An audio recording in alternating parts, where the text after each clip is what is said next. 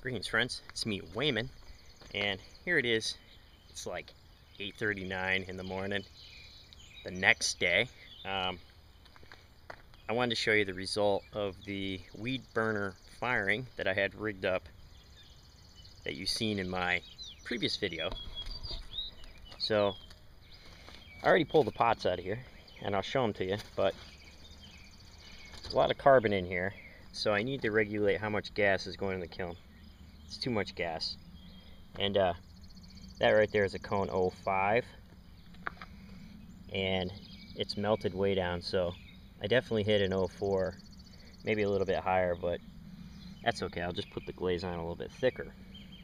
But so this is a 4-inch hole in here that I cut. I put it up on cinder blocks so I could slide a conversion kit burner underneath if I needed to, and also fit the weed burner. So now we'll go take a look at what pots came out of that little kiln. And so the white ones are the ones that came out of the Teacher Plus weed burner firing, and these are all shade bowls here, and you can see they are a little bit whiter, so they hit a higher temp, and not bad. I'll just thicken up the glaze a little bit when these go on. Turned out kind of nice. Still need to do a little bit of cleanup. And I see the difference in color. Now that big one, these are shade mugs here. The big one that I said that was under temp yesterday, fired under temp again.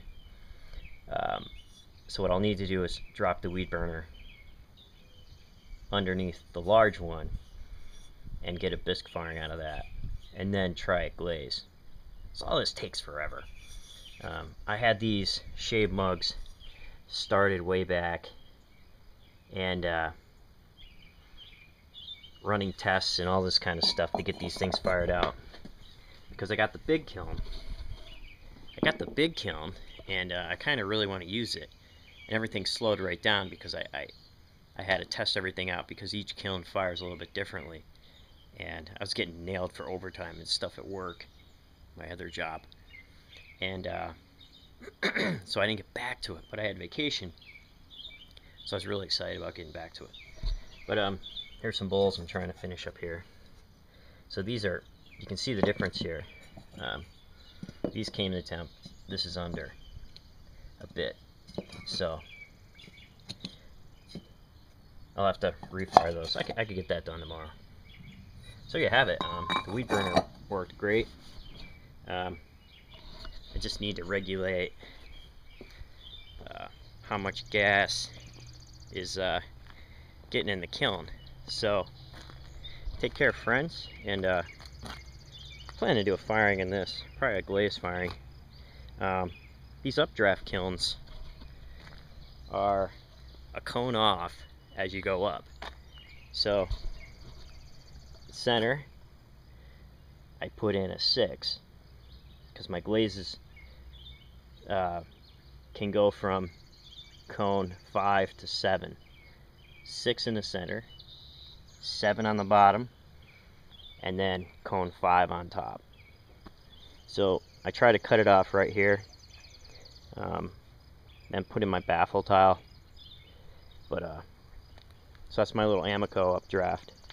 So I still need to find out how this large one fires, this Duncan kiln. So all these will need to be covered up. It's supposed to rain today, so I'm looking at trying to get a metal building up. Can't build a kiln building out of wood, because everything dries out and ends up burning down, right? In case if you have an accident. But there you have it. So if you fired with a weed burner, let me know. Simon Leach out in Pennsylvania near State College gave me the idea. Love watching his videos. But have a great day, folks, and happy shaving.